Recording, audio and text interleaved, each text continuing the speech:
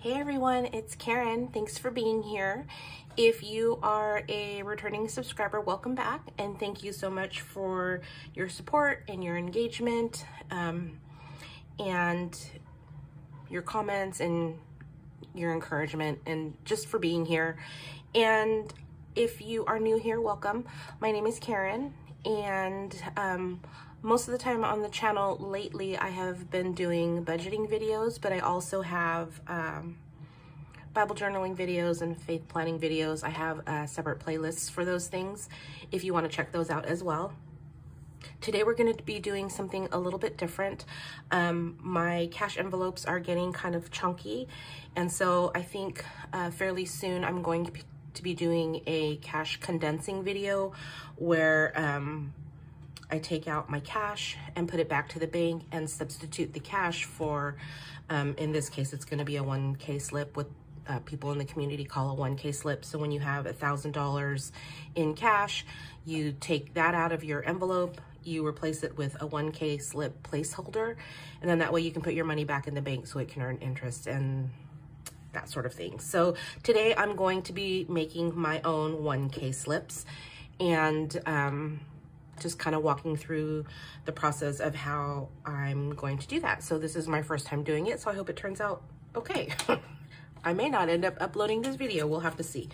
So anyways, we're just gonna put my money to the side here, and what I think you'll need is obviously you'll need to design your 1K slip. I did this on Canva. I just did a rectangle box, and then within the box I did like a text box for the 1,000 and also for the numerical 1,000. So I did 3 separate ones because I'm not sure which one I'm going to like. But anyways, I printed it on white paper so that you could see, but I'm going to do my 1K slips on vellum. So you can do your 1K slips on regular paper. I've seen people do it with Cricut vinyl straight onto the laminating sheet. And maybe that's another DIY video for a future date. I can show you guys how to do that on a Cricut. But in the meantime, for those of you who don't have a Cricut, you'll want to design your 1K slip. You can, I'm pretty sure you could even probably do this in a Word document or an Excel document.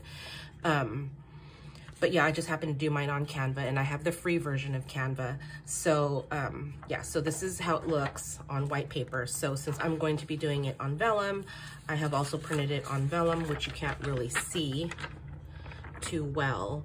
And then my printer, I noticed, is also running out of toner, so that's why it's not like a crisp image, but these are just for myself, so it doesn't matter. And I'm going to be doing 3 of each because I'm not sure which design I like. So you'll need vellum, and then you also need laminating pouches. This is 5 mil because this is what I have. I think a lot of people use 3 mil, which is a little more, it's thinner, like a little bit thinner, more flexible. So, oh, I wanted to show you my vellum is just Staples vellum. I don't think oh yeah, there's a item number down here, but I picked mine up at the thrift store for $3 because I know vellum can get kind of pricey. So if you're a thrifting kind of person, sometimes they'll have office supplies. So that's a good thing to look out for at a thrift store. And then you'll also need a paper cutter or paper trimmer. You don't need one, but it makes things a lot easier. So I have this one that I use. And then off to the side here, I have just a regular, I can't even bring it over here. It's just a regular laminating, a laminating machine. I got this one off of Amazon for Christmas, actually, one year. So this is the laminating machine I'm going to be using, and it's heating up. It's all ready to go. So we'll put that off to the side until we need it. Sorry guys, so I'm gonna start by cutting all of these out with my paper trimmer. So we'll move this to the side, move my little laminating pouches to the side, and then we'll just trim these. And I'm just gonna trim right on the outside of the black border.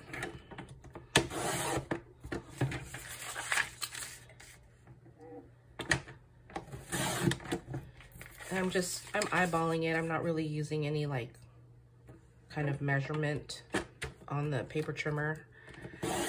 And if I forgot to mention, which I think I did, when I designed these on Canva, I made my box 5.5 wide, 5.5 wide by 2.25 tall. Because that's just slightly smaller than a bill. And then I also wanted to leave room for the little air bubble that happens when you run it through the laminator, which I'll show you when I get to that point. So I'm just going to finish trimming. This is what they look like. I'm just going to finish trimming and then I'll be right back. Okay, I'm back. I have all of my 1K slips trimmed and cut out. So I'm just going to set these to the side so we can load our laminating pouches. I'm just going to open it up and let's see how many I can fit. I have 6. 3. Maybe I can fit. I have 6. I have 9. Guys, I cannot. I can't count. We're just gonna do 3 per pouch because that's what I pulled from my stash. So let's just space these out a little bit more. Okay, so there's the first one. Okay, and then we'll do these ones, the hollow-ish kind of ones. I forgot what font I used. Sorry about that. I guess I should have made note of it so I could tell you guys. But Canva has all kinds of fonts that you can choose from. So whatever suits your fancy. Okay, there's that one. And then this last one. This is the font that I used for my envelopes. Let's see. For my cash stuffing envelopes. So I just put that there, or use this one just to see how I like it. Again,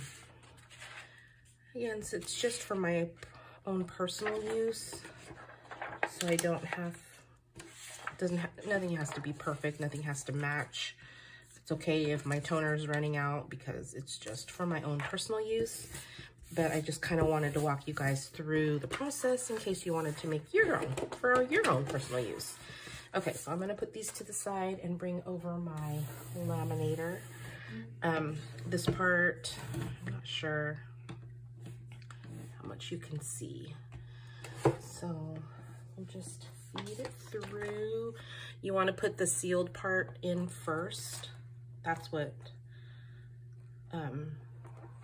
the instructions say. So I'm just gonna feed this through. I'm probably gonna put it on fast forward because it does take a while to go through.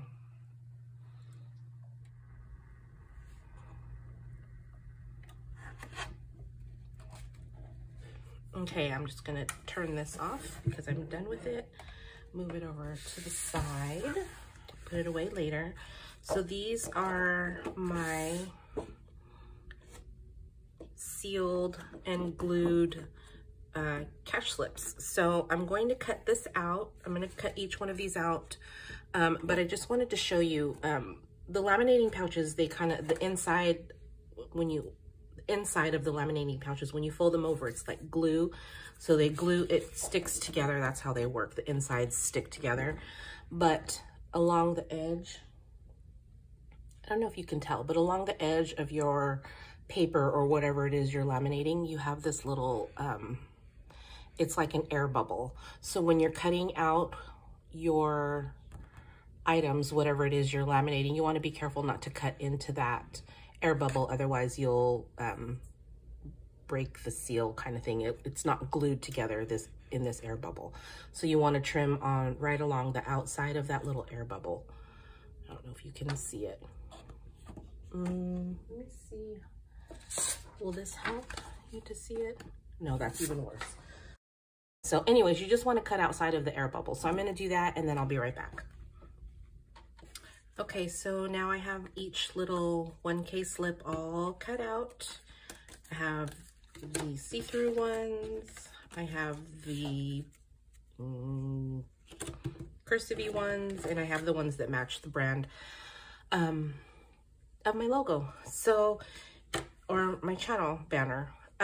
So anyways, I'm going to go ahead and I'm going to round the corners, just because they kind of hurt when you poke yourself. So I'm going to round the corners of all of them, and then I will be right back. So I forgot to mention, I think at the beginning of my video when I was running through the list of things you'll need, you'll also need a corner rounder. And I just got this off of Amazon as well. I think it was like $6. And then I use the 4mm rounder.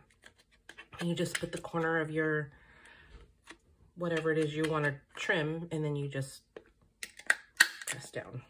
So I'll just finish this one real quick. Okay, so that is all of them. So now I have nice rounded corners on all of my 1K slips, and I have 3 of each. I have this one, I have this one, and I have this one. So that is, that's going to do it for today. I hope you liked this video. I hope you found it helpful in some way. I will be back for a cash condensing video. Oh, real quick, just so you know. This is your bill, and then this is the size of the insert. So it's just a little bit smaller than a bill. Just so you can see, and then you can see the transparency as well. So if you're using if you're just using the Cricut vinyl on your laminating pouch, it's going to be more see-through, but that's why I did mine on vellum, because I wanted it to be a little frosty. So that is how it compares to a regular bill, just so you can see. Okay, so that's going to do it for the video. Thank you so much for joining me today. I hope you found it helpful, like I said. And if you have any questions or comments, leave them down below. I try to respond to everyone who comments or has any questions. And then if you like this video, please give it a thumbs up and subscribe to my channel if you haven't already. Thanks so much for watching today, guys, and I'll see you all next time. Bye-bye.